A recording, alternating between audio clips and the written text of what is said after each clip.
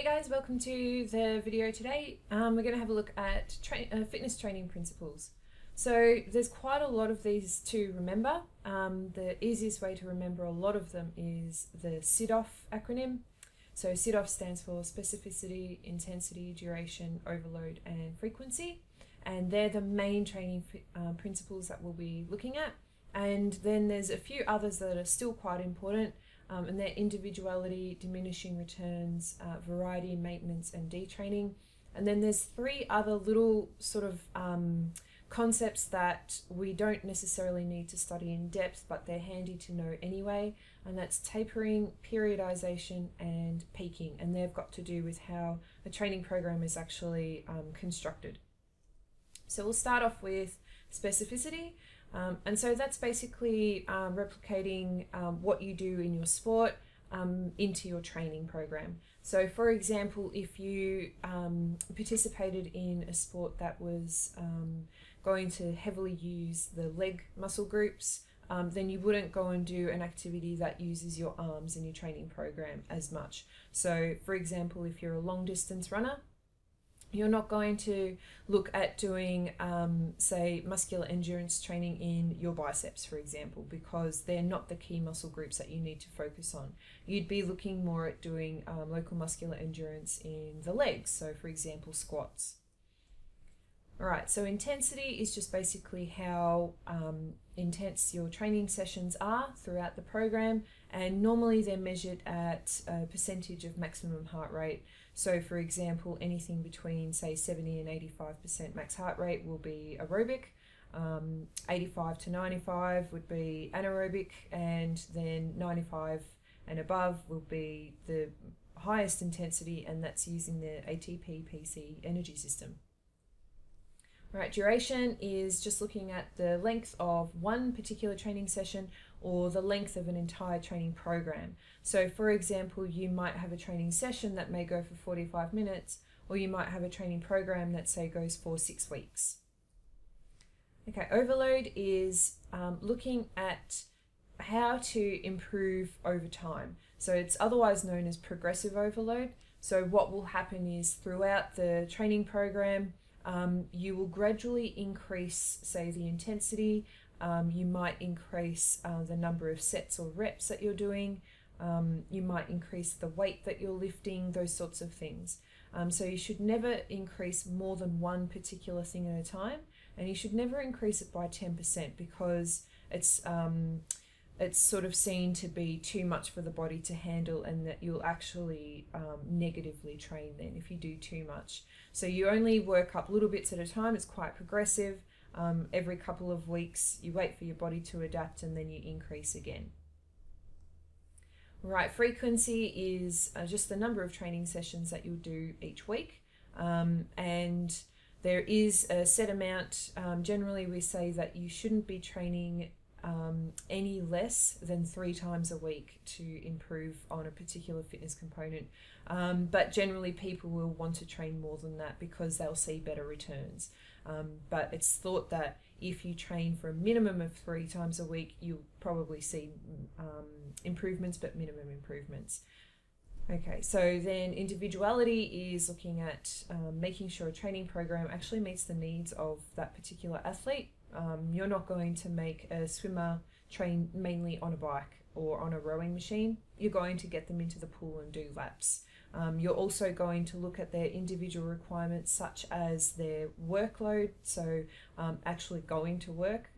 Not all athletes are full-time athletes. A lot of them have day jobs, so making sure that a training program fits in with their work, also their family commitments if they have some, and also just their general capabilities. I mean, there's no point making a training program that overworks an athlete because they'll resent it in the end. So making sure that a training program caters for all of their needs. And diminishing returns is an interesting one.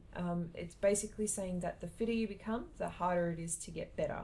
So your body will eventually have a maximum point or a plateau that it will reach, and you basically can't get much better than that at all.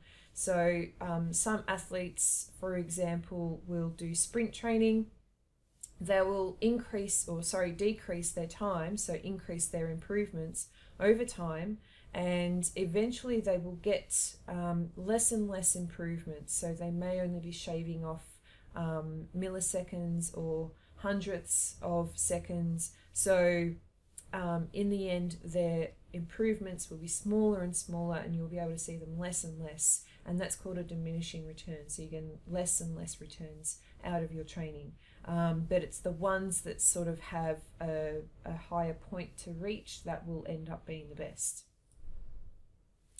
Okay, so variety is just making sure that the athlete doesn't get bored or unmotivated. I mean, it's pretty boring if you make a training program and all it is 2 different types of exercise. That's really boring. So you make sure you change it up a lot, make sure that there's different focuses each week, make sure that the activities are different, or perhaps even the amount of the activities that you do. And even if you're training just one particular fitness component, find about 5 or 6 different activities to train that fitness component, because then it stays interesting, and then the athlete will want to actually continue training because it keeps them motivated. Right, maintenance is just looking at someone that wants to just maintain a level of fitness. So for example, if they have achieved a particular level of fitness, say in the cardiovascular area, and it's not really important to keep getting improvements in their times, and they're just looking to keep what they've got, they can actually just simply train twice a week, and they'll maintain those improvements. If they let them go, if they stop training, obviously they'll lose the fitness, so you just need to maintain, and that's training twice a week. Right, detraining is also known as reversibility. So it's what I just mentioned, which is the loss of training once you stop. So you've got a graph there, and it shows really well what's going on. So you've got the muscle glycogen levels in swimmers and then untrained people. Now we know that through aerobic training that you increase glycogen levels in muscle. So starting off in week 0, you've had a swimmer who's been training a lot, and they've built up the glycogen levels, and then you've got an untrained person who's just got a baseline of glycogen levels. Now obviously the untrained person's glycogen levels don't change, they haven't been doing anything, but the swimmer's glycogen levels will drop back down. So it only takes 1 month for them to go back to near normal levels, which is very, very rapid. I mean, you can see in the graph that the biggest change is between 0 and 1 weeks. So it drops down, that looks like to be about, I don't know, 25%. So that's a lot of training that's been lost. So with elite athletes, it's important to recognize that their training programs have to be all year round. And it doesn't have to be always focusing on improvements. If you can focus on maintenance, then those great losses won't happen, sorry. Okay, tapering is sort of where the athlete slows down a little bit, so they reduce their training volume, so they don't do as many sessions. They'll keep the intensity, but it allows for them to sort of recover in between. So they're sort of going to taper off just before an event. So if they're allowing extra time for recovery, they get to preserve the carbohydrates they need for the competition, but they're still getting that intensity in there. And also they're just letting their body settle and rest and be fully prepared for an event. So tapering means that the training volume, so how many times a week, that will drop off, but they still keep the intensity within those training sessions. Right, periodization is looking at making sure training schedules match when particular competitions come around. So the AFL season is a perfect example of this. AFL players will train quite heavily, and they will keep training throughout the season, and then post-season they'll have a little bit of a break, and then pre-season they'll really train quite hard, trying to boost all of their muscular power, their aerobic capacity, their anaerobic capacity. They'll work really hard on key fitness components and bring that back up to a level that satisfies the pre-season. They'll play throughout the pre-season, and then they'll get into the actual season.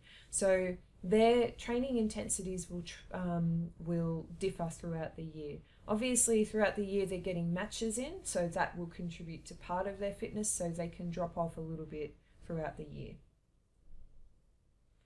Right, so peaking is when it's making sure a person is perfectly prepared for an event. So the Tour de France, for example, is a major event. All the coaches of those cycling teams would have made sure that those athletes were in prime condition for that particular event, because it's one of the biggest races of the year.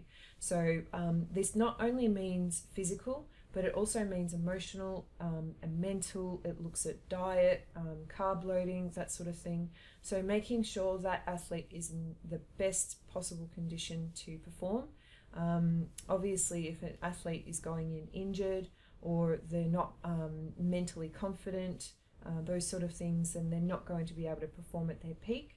So a coach needs to make sure that they're well-rounded and that they're well-rested before an event actually comes up. Alright, so I've got a picture here of what peaking should look like in terms of an athlete. So you've got a preparatory phase, that means they're just getting ready. Then you've got a competitive phase, and then there may be a main competition within that season, like I said, the cycling, because they're racing a lot during a lot of the year, but there are key competitions that they need to prepare for. So a lot of the minor competitions will also be included as preparation for this main competition. You can see where I've put the purple circle there. That's where the main competition is, and that's where the athletes should be peaking. If they peak just before or just after the competition, then they haven't been able to do, or they haven't been able to perform at their maximum, and then obviously that they're not going to win in that way. So it's a very fine art, and the better coaches will perfect it better. Alright, so just in summary again, you've got the SIT-OFF acronym there, so specificity, intensity, duration, overload, and frequency. And then you've got the other more minor concepts, so individuality, diminishing returns, variety, maintenance, detraining, and then the three to do with the scheduling of the program, so tapering, periodization, and peaking. Thanks for watching. I'll see you next time.